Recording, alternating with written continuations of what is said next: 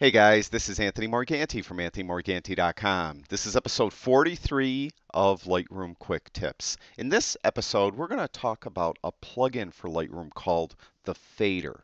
Those of you that might use Lightroom presets probably realize that on one image, a preset might work beautifully. But then on another image, it might be too strong or it might be too weak, and you probably wish there was some way you could adjust the strength of the effect for that preset. Well, with the fader, you're able to do that. Now, I have no affiliation with the fader. I don't know the people who created it, and they're not paying me for this video or anything like that. It is a shareware plugin. So you could download it for free and use it for free.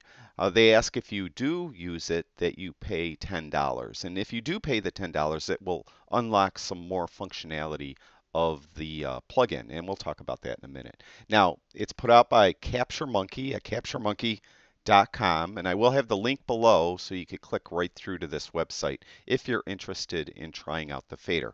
Now, I'm just going to show it to you in action. I have this image here. It's a raw file. It's not processed at all. And we're just going to apply a preset to it. Now, typically you would just go over in the left panel of the Develop module and you go to your Preset tab and you'd apply a preset. And hopefully you're using Anthony M's presets. But with the use of the fader, you're doing this slightly different. And what we're going to do is we're going to go up to the File menu and we're going to go down to Plugin Extras and we're going to go to the fader. And you could see right here this little dialog box pops up. And I'm going to put it up here towards the left so we could see the image a little better. First you're going to do is pick the folder that contains the preset that you want to use. In my case, we're going to use Anthony M's presets. All right. There's of course, all 6 of my packages, but we'll use Anthony M's presets. And we'll just try a couple different presets.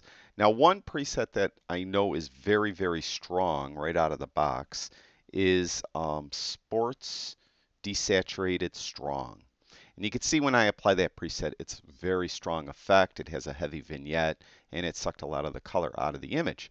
Now you can see here we have this opacity slider, and those of you that use Photoshop know that with layers, you could adjust the opacity of a layer, and that's pretty much what we're doing with the fader.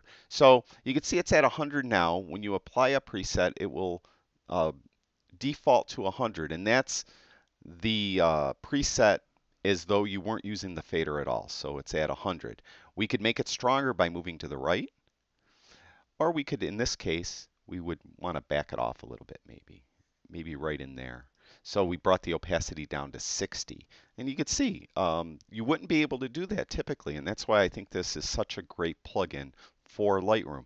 Now, let's try something else. Let's go to another real strong one. How about an old image with grain? And you can see that it gives that old time look to the image, but maybe that's a little too strong for you. So we'll back that off a little bit, and maybe that's a little more to your like. Now, let's try something else. I don't know. Let's go to one of my favorites, Streetlight Enhance. Actually, I kind of like it the way it is. But let's say we want to make this one stronger. Just go to the right and we're making the sky more painterly. So we move that one to the right. So it's pretty cool. Like I said, I really, really think that this plugin is very effective. Works great. I'm going to click cancel. Now I wanted to show you, I mentioned that if you do donate the $10 to them, that it will unlock some more features. And to do that, we're going to go to File and we're going to go to Plugin Manager. And we're going to go down to the fader, which is right there. And you can see registration. I registered mine. But this preferences are available only in the registered version. And you can see there's a couple different checkboxes. And the one checkbox I want to show you is Show Toggle for each section. Now, I think this is pretty powerful too. We're going to click Done. And then we're going to go up and we're going to add a preset to this again. We'll go to the fader again. And let's go to Instagram look, all right? There's this Instagram look. But you can see here we have these checkboxes.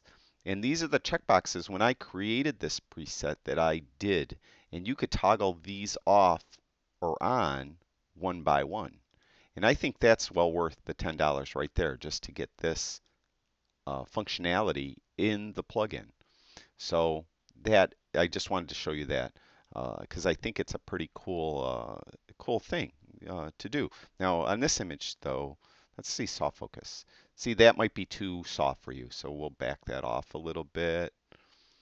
And there's only two things here, that the vignette and the basic would take off a lot of that soft focus. But some things you could try. On this one too, I still like Streetlight Enhance, or Streetlight Enhance, yes, on that.